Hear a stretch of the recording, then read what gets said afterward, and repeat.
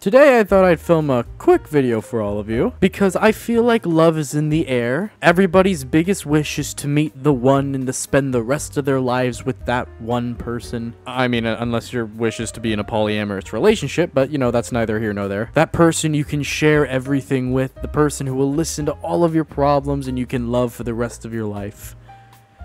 Anyway, I thought I'd tell you a story about how I got stood up. This is a story that actually happened about maybe a couple months ago, maybe 6 or 7. This was during my long process of getting over my 4-year-long relationship, which was absolutely devastating to get out of. It was terrible. For anybody who's going through a long breakup, I totally get it. It's dreadful. Time heals all wounds, but it's not an easy road to cross. Anyway, a good friend of mine had recommended using a dating app. I won't say which dating app it was, but I ended up signing up for it. Let me just say, I'm not good at dating apps. I feel like I have that kind of personality that you have to get to know in person. Like, on the internet, I'm a funny guy, you know, a fun guy. But over text, forget it. It's like talking to a sentient brick wall. Anyway, I had been using this dating app for about, I would say, a week or two, and I matched with this one girl. Let's call her Sarah. And me and this Sarah girl ended up talking, and we continued talking for quite a long time, around 2 weeks. And it was great. I thought we were great for each other. She was super sweet, nerdy, funny, and I also was into stuff. We had FaceTimed around maybe 3 times the entire 2 weeks we've known each other, and I thought, you know what? I think it's time. I think I'm gonna ask this girl on a real date. She lived in the LA area, and at the time I was not living in LA. So I was going to make it a note to drive down to LA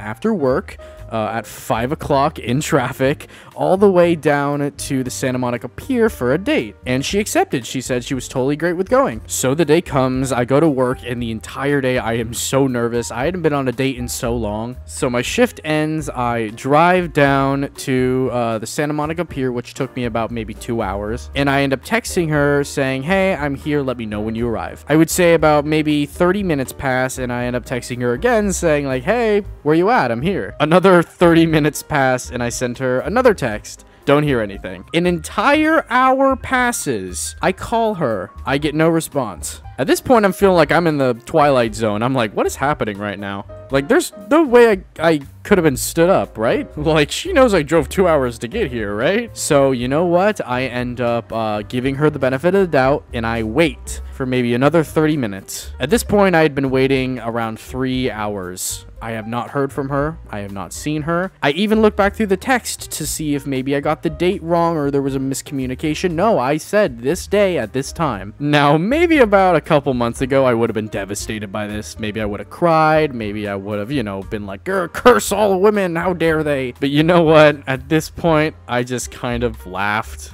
got out of my car, and I spent the entire day at Santa Monica Pier by myself. And in doing so, I actually met someone who ended up becoming one of my best friends at the pier. And that best friend is now currently my roommate. Moral of this really short story I'm telling today is that bad things can happen, and you can choose to either let them get the best of you or make the best that you can out of it. Obviously, more severe situations must be handled a little bit differently, but most situations, it's all about perspective. If I had chosen to let this get the better of me, cry and drive home listening to Believe from the Polar Express, I would have never met this amazing person who I ended up living with a couple months later. If you're going through a difficult situation, I just want to let you know that it does get better. Things always get better. I mean, granted, I'm still single and terrible with women, but, you know, you win some, you lose some. Anyway, thanks for listening, and I'll see you in the next one. I never did end up hearing from Sarah again. I think she blocked my number.